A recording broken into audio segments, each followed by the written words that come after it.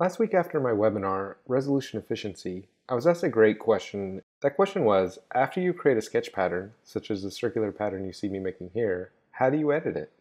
When I was making this disc break the first time, I incorrectly assumed that these cuts would have the same number of instances as the bolt pattern, when in fact it needs double.